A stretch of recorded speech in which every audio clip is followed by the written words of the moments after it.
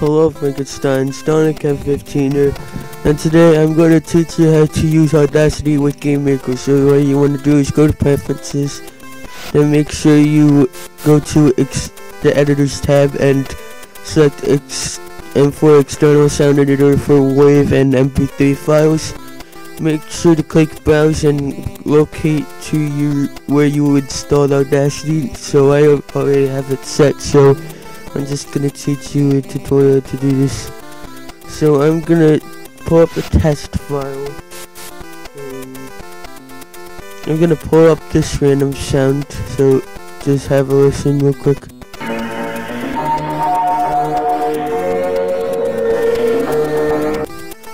Okay, so that's the sound, and the way you want to edit it is, let me recess this a bit. Alright, so you're going to go to edit sound after putting Audacity as your external editor, and it will open Audacity, and then what you want to do is just edit your sound.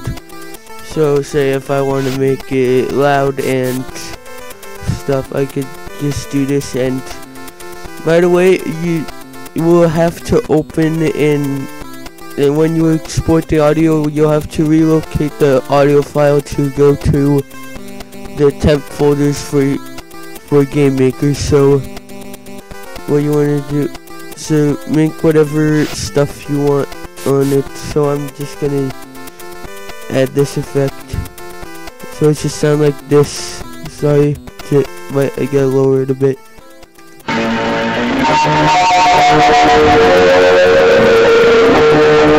So say I wanted to have the sound like that, I edit the sound, then I hate this region stuff, right?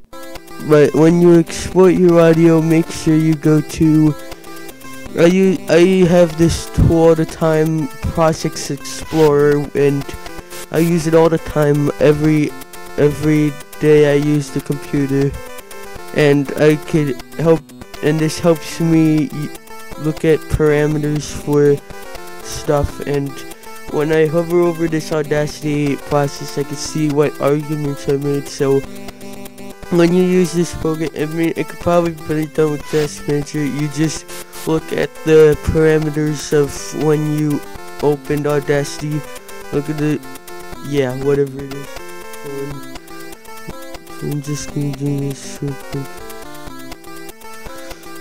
So you see where it says command line, or you could probably use another tool, but make sure to go to this folder.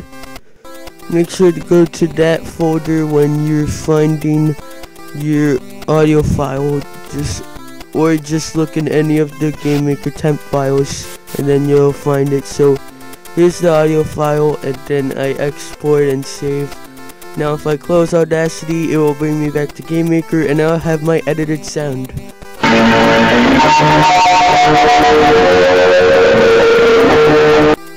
Alright, so that's it for this video. I hope you guys have enjoyed this video, and as always, make sure to leave a like if you enjoyed.